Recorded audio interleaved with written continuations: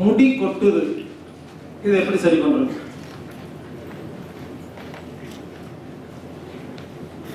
முடி எப்ப கொட்டும்? அதாவதுங்க, இந்த மண்டையில் இருக்கு இல்லைங்களா, இங்க ரத்த ஓட்டம் பிராண சக்தி எல்லாம் ஓடிட்டு இருக்கு.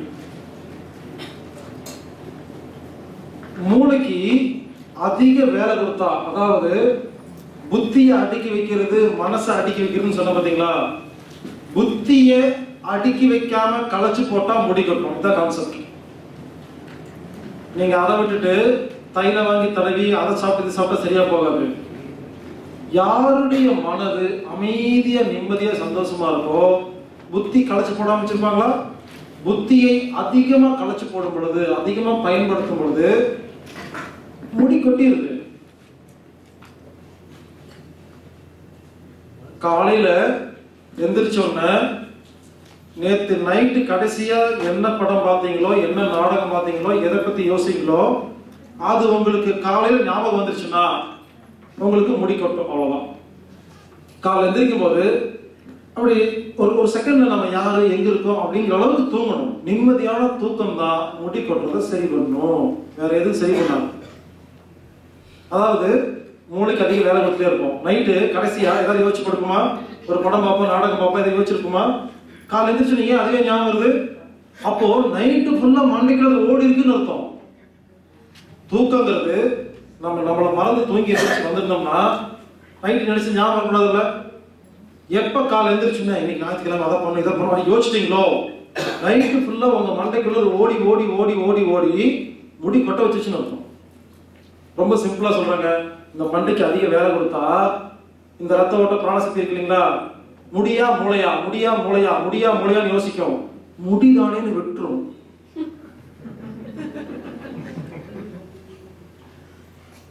ஏற்கனவே கொட்டி இருந்தா பரவாயில்ல, நம்ம டெக்னிக் 100% ஃபாலோ பண்ணுங்க. இந்த உட்கார்ந்து தூங்குறது இருக்கு இல்லைங்களா, அது செஞ்சா முடி கொட்டுறது சரியா போய் மண்டையில முடி முளைச்சிடும் கொட்ட நேரத்துல. உண்மையிலேங்க நிறைய பேருக்கு முளைச்சிருக்குது. நிறைய பேர் வந்து காட்டிட்டு போவாங்க, எனக்கு முதல்ல இல்லைங்க, உங்க டெக்னிக் எல்லாம் ஃபாலோ பண்ணதுக்கு அப்புறம் வந்துருச்சு அப்படிம்பாங்க. மனசுதான் காரணங்க. மனதில் தோன்றும் எண்ணங்கள் கம்மியானா முடி கொட்டுறது ஸ்டாப் ஆகும், மீண்டும் முளைக்கும். அதனால நைட்டு உட்கார்ந்து தூங்குறத மட்டும் ஃபாலோ பண்ணுங்க, அது சரியா போயிடும். வெள்ளை முடி, இதுக்கு என்ன காரணம்னா 3 காரணம். பித்தம், கவலை, சுகம். 3 வந்தா வெள்ளை முடியாயிடும். சுகம் சுகம் சொல்றேன். உடம்புல பித்தம் அதிகமானா அந்த பித்தத்தினால முடி வெள்ளையாகும். பித்த முடி, பித்த வெள்ளைன்னு சொல்லுவாங்க. இன்னொன்று கவலை, ஏதாவது மனசுல கவலை இருக்கும், கவலைப்பட்டு கவலைப்பட்டு கவலைப்பட்டு பித்த அதிகமாகி அதனால வெல்ல முடியும்.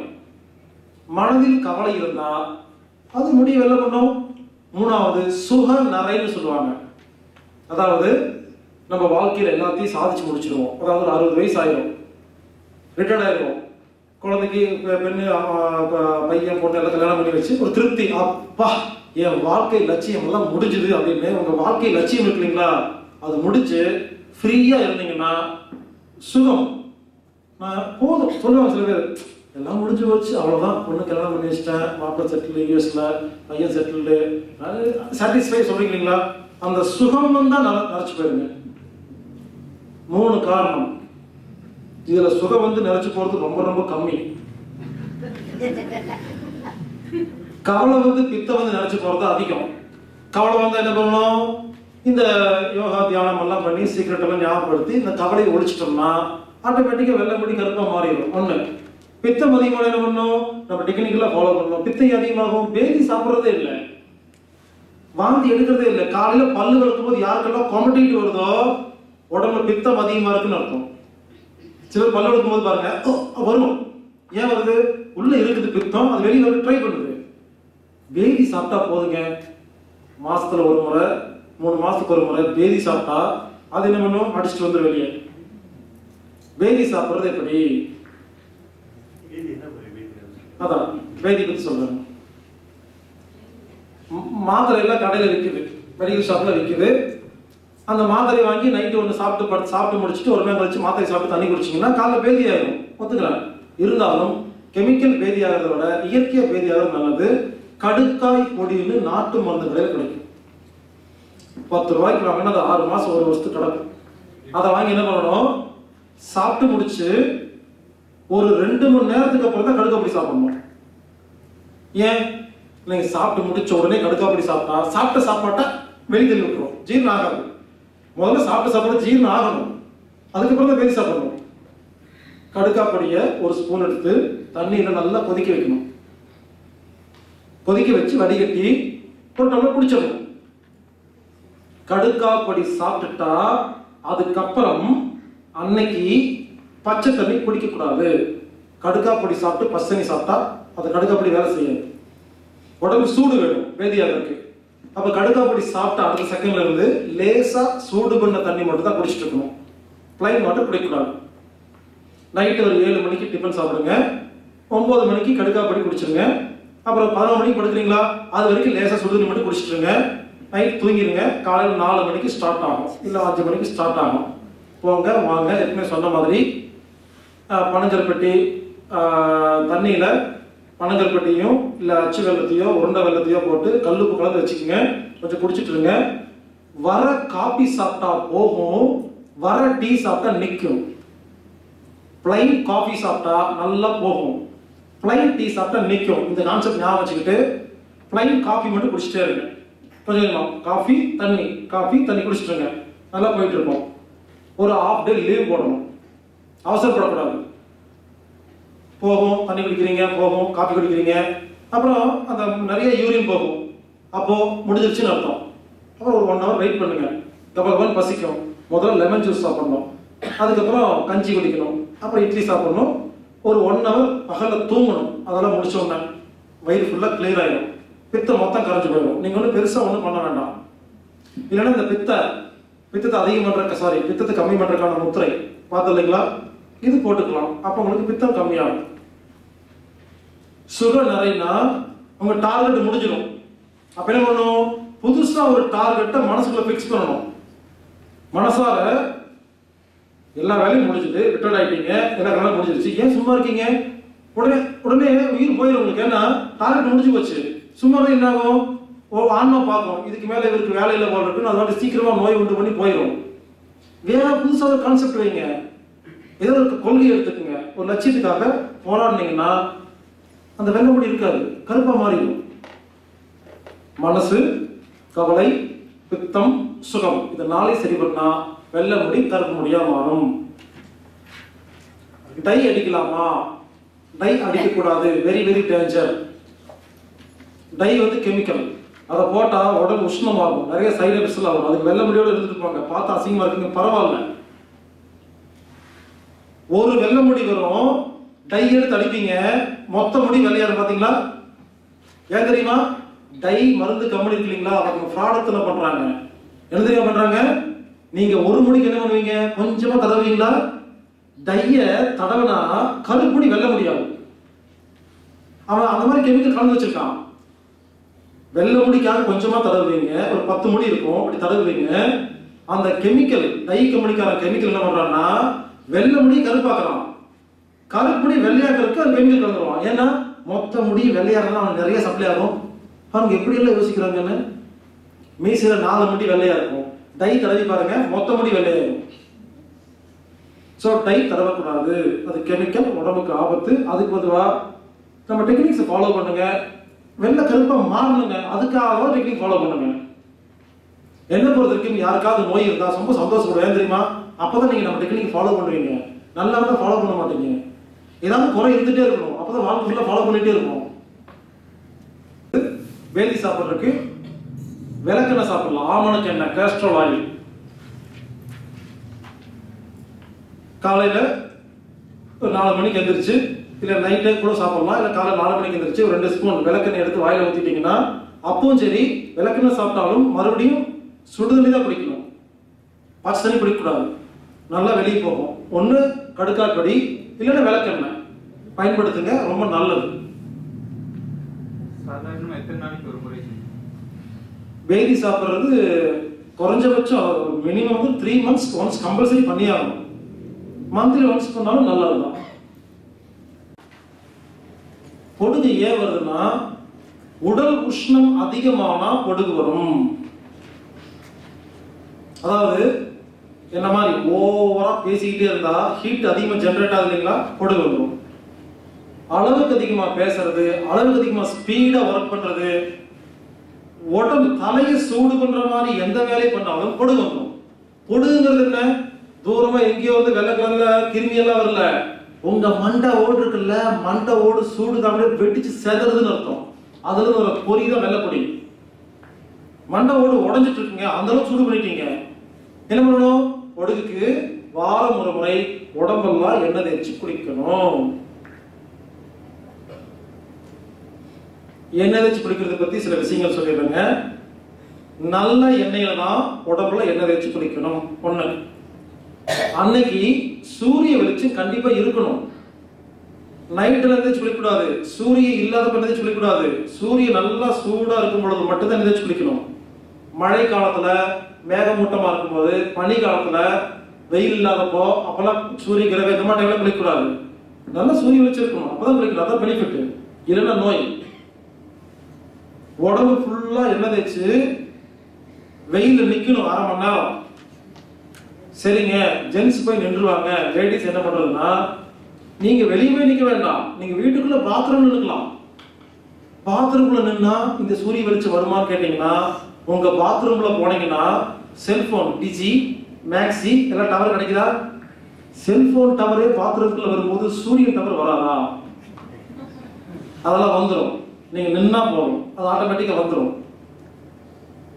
அன்னைக்கு சுடு தண்ணீர் தான் குளிக்கணும், பச்சை தண்ணீர் குளிக்கக்கூடாது அன்னைக்கு மட்டும்.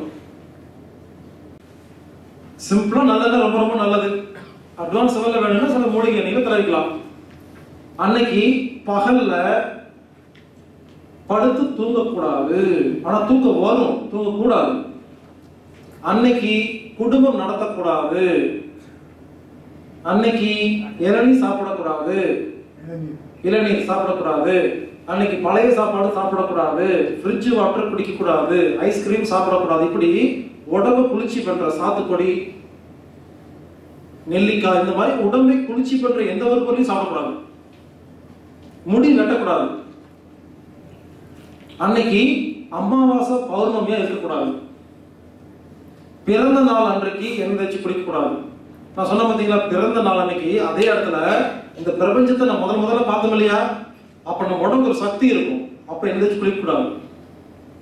அதே நாள் பிறந்த நாள் அன்னைக்கு முடிஞ்ச வரைக்கும் தியானத்தில் இருக்கணுங்க. ஏன்னா அன்னைக்கு தான் அதிக பவர் நம்ம ரிசீவ் பண்ணுவோம். நாம பிறந்த அந்த செகண்ட்ல வரோம் இல்லையா, அன்னைக்கு அதிக சக்தி கிடைக்கும். அன்னைக்கு எண்ணெய் தேய்ச்சி குளிக்க கூடாது. இந்த கிரகம் டைம்ல குளிக்கக்கூடாது. சந்திர கிரகம், சூரிய கிரகம், இந்த டைம்ல குளிக்கக்கூடாது. நட்சத்திரம், ஆமா நட்சத்திரம். ஞாயிற்றுக்கிழமை குளிக்கக்கூடாது. ஆமா, முடி வெட்டக்கூடாது. பிறந்த நாளைக்கு எந்த காரியத்தையும் பண்ணக்கூடாதுங்க. ஞாயிற்றுக்கிழமை எண்ணெய் தேய்ச்சி குளிக்கக்கூடாது. திங்கக்கிழமை எண்ணெய் தேய்ச்சி குளிக்கக்கூடாது. பெண்கள் வெள்ளிக்கிழமையும் செவ்வாய்க்கிழமையும் எண்ணெய் தேய்ச்சி குளிக்கிறது ரொம்ப ரொம்ப நல்லது. ஆண்கள் சனிக்கிழமையும் புதன்கிழமையும் எண்ணெய் தேய்ச்சி குளிக்கிறது ரொம்ப ரொம்ப நல்லது. வியாழக்கிழமை குளிக்கக்கூடாது. இதுதான் ரூல்ஸ்.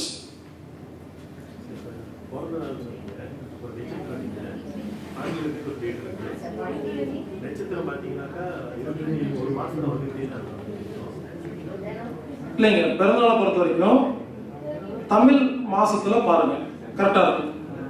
இங்கிலீஷ் மாசம் பார்க்க வேண்டாம், அது தப்பா இருக்கும். ஞாயிற்றுக்கிழமை குளிக்கக்கூடாது, திங்கிழமை குளிக்கக்கூடாது, வியாழக்கிழமை குளிக்கக்கூடாது. சனியும் புதனும் ஆண்களுக்கு, செவ்வாயும் வெள்ளியும் பெண்களுக்கு. இது ரொம்ப கணக்கு போட்டு வச்சிருக்கிறாங்க. இந்த மாதிரி ஒண்ணு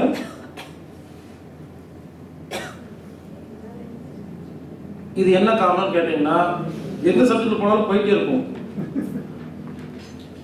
ஞாயிற்றுக்கிழமை சூடு இருக்கிற நாள், திங்கக்கிழமை குளிர்ச்சி, செவ்வாய் சூடு, புதன் குளிர்ச்சி, வெள்ளி குளிர்ச்சி, சனி சூடு. வியாழக்கிழமை பௌர்ணமிக்கு அப்புறம் வர வியாழக்கிழமை எல்லாம் சூடு, அமாவாசைக்கு அப்புறம் வர வியாழக்கிழமை எல்லாம் குளிர்ச்சி. இப்படி ஒவ்வொரு நாளுக்கும் குளிர்ச்சி, சூடு, சூடு, குளிர்ச்சி அப்படி இருக்கும். அப்போ சனிக்கிழமையும் ஞாயிற்றுக்கிழமையும் ஓவர் சூடா இருக்கும், அப்போ குளிக்கக்கூடாது. சூரியன் ஆதிக்கம் அதிகமா இருக்கும். திங்கக்கிழமை சந்திரன் ஆதிக்கம் அதிகமா இருக்கும், ரொம்ப குளிர்ச்சியா இருக்கும், அதுவும் குளிக்கக்கூடாது. அப்ப என்ன பண்ணிருக்காங்க, பிளான் பண்ணி இருக்கிற இந்த வியாழக்கிழமை மாறி மாறி வருதா, குழப்பார விட்டுட்டாங்க.